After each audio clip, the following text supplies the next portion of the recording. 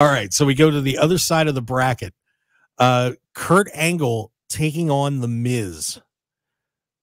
I got a funny take on that based off of, and Stu, you can attest to this, the real life version of this. We saw it in when they first, mind you, I get it, he was in Tough Enough, but we kind of saw it, Miz taking on Kurt Angle, and Kurt Angle kind of like wiped the floor with him and made him tap out. So everything that Kurt Angle's done, I've seen him have like 5-star matches with like the smallest like person on the card when it comes to Rey Mysterio. When it comes to Luther Reigns, yeah. People like that. Yeah. Kurt Angle will still make a nice masterpiece. We see what he does with Eddie Guerrero. All right. So yeah, I don't even think this is a question, man. I really think Kurt Angle will just make The Miz tap out, much to the dismay of Maurice on the outside. But if we want to be fun with it, we can say Kurt Angle has Team Angle on the outside. There you go. You know, so which Team Angle? Charlie Haas and Shelton Benjamin from 03. All right. Yeah.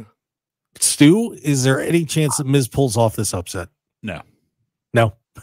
He's a wrestling.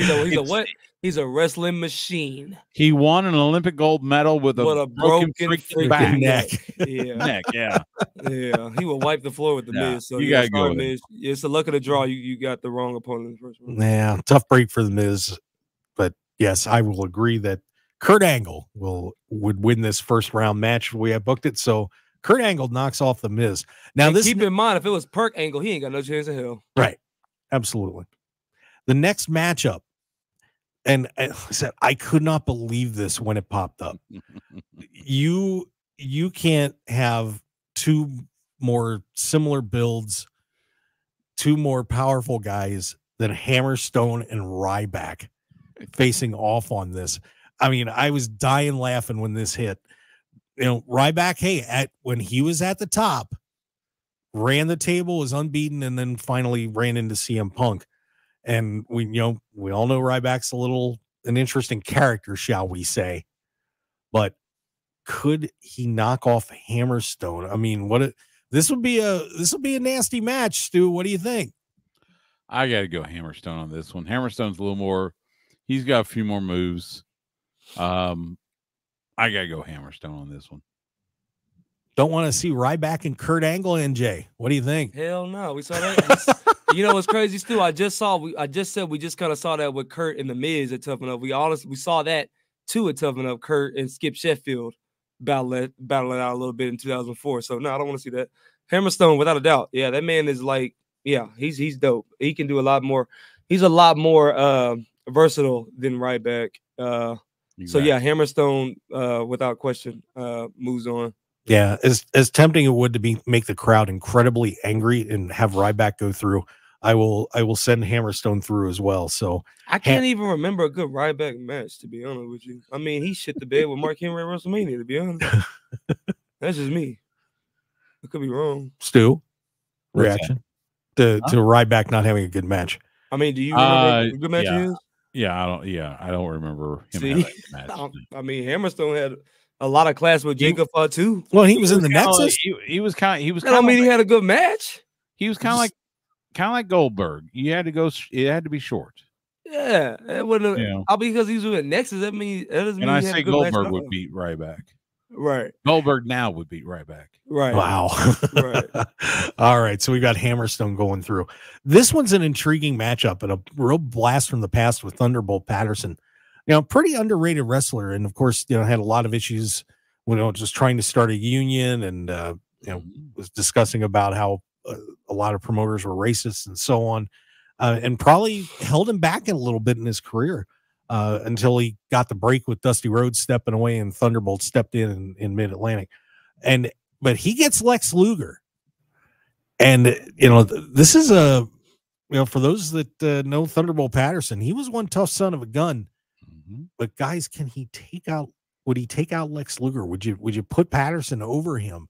Stu, what do you think? All right. And it's totally personal bias, only because I got to know him in Las Vegas this past August. I'm gonna go Thunderbolt Patterson. Wow. Luger was good, but he was limited in his moveset. He had the body. That was That was the biggest thing about Luger. He had the body. And I think Thunderbolt could find a way to get past Lex Luger. Wow, that's interesting. I tossed on this one tossed and turned a little bit on this one too. I did go with Lex Luger though. Just a little more powerful. But it wasn't an easy decision. I'll say that. Yeah. I mean, it would be cool to see Thunderbolt Patterson advance in this tournament, but I decided to go with the total package.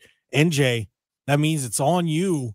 Who advances out of this match of two eras, Lex Luger or Thunderbolt Patterson? Well, like you said, it would be cool to see him advance, but I'm gonna tell you that he's actually gonna advance. Thunderbolt Patterson, my man. Like I said, the charisma from the gate.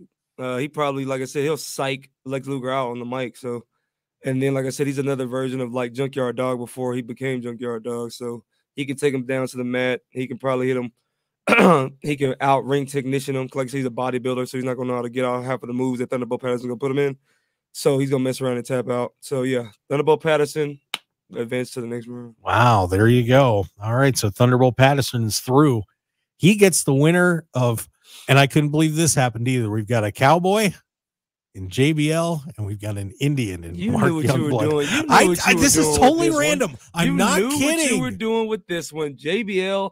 You know he don't like no damn Indians. You know he don't like no immigrants. You knew what the hell you were doing, Mark.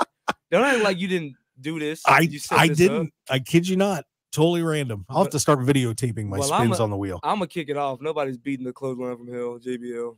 And like I said, longest reigning champion in SmackDown history, JBL. Sorry.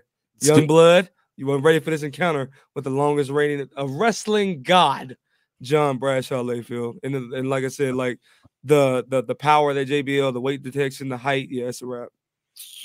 Stu, you know who Mark Youngblood is, I assume. So I do. He was a fantastic wrestler, but his success was primarily in tag teams. So I gotta go with the Athens, Texas native. The Texas native. There you go. Athens, Texas. Texas native. Up in Northeast Texas. Up where I'm looking out for our fellow Texans.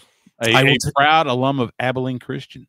There you go. And another person who we just got to know at CAC out here in Las Vegas. So JBL. I will take JBL too, because if I said that he was going to lose to Mark Youngblood, he'd probably hunt me down and kill me.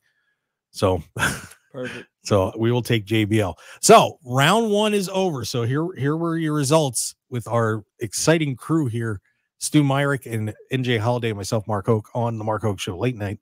So Braun Strowman knocks off Greg Valentine, Josh Alexander over Jose Luis Rivera, Rich Swann over Iron Mike Sharp, Kamala in a tight decision beats Kushida, Kurt Angle over The Miz, Hammerstone over Ryback, Thunderbolt Patterson beats Lex Luger, and JBL beats Mark Youngblood. Hi, pro wrestling fans, Mark Hoke here. I'd really appreciate it if you would take a moment to join the Mark Hoke Show family, and please click on the subscribe button below. Also, please stick around and check out the incredible sponsor of this video. Thanks for joining us, and we'll see you again on the Mark Hoke Show YouTube channel.